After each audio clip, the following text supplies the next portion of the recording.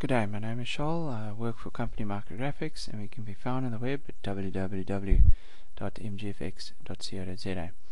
Alright, so the purpose of today's little recording and video is to just show how the path of travel has been updated with Autodesk Revit 2022. Right, I've got a little simple little plan here, and I just want to show the path of travel conditions.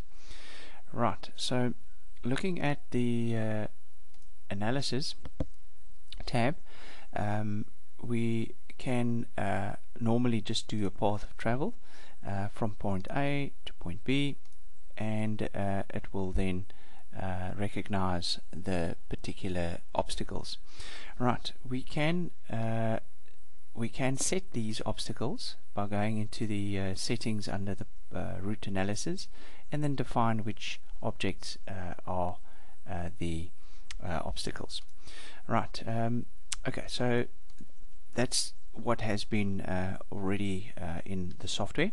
The new one is multiple paths. So if I click multiple paths, and it's just obviously with the separation between people to adhere to the COVID regulations. Right, I'm going to go path A to path B, and what you can see is that it has created multiple paths, one normal and the one around that longest route. Right, okay, so that done, we can further restrict this movement by adding one-way indicators. Alright, now what if I could also update this, but let me just delete the one. Right, so I'm going to just go a one-way indicator. So this allows people to exit only through this door, and then obviously enter through this door. So the path here adhering to these indicators would obviously not work. So what I'm going to do, I'm going to select the path and then just update it. So what has happened, there's a little update button. So what has happened, it's adhered to the indicator there, meaning that it can only travel from path point A to B through this door, and adheres to the indicators. Right. Additionally, also they've added some people.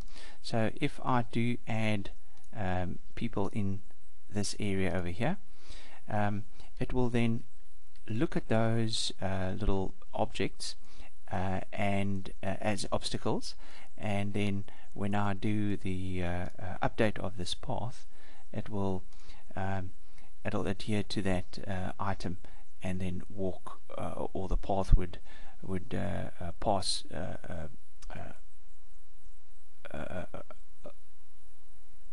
around those obstacles.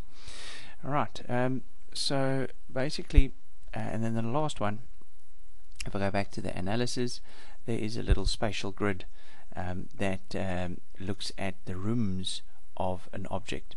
So if I add a room inside this particular little building, and I go to the analysis tab and the spatial grid, you have the ability to select which visual grid you would like. I'm going to pick this one.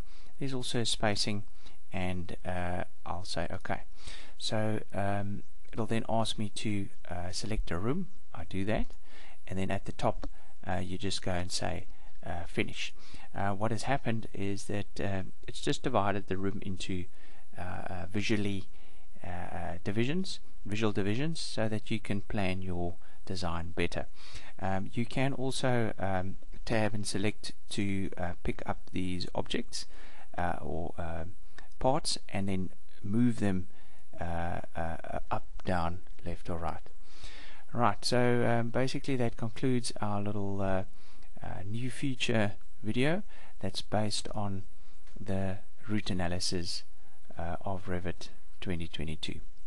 Thank you for watching. See you in the next one.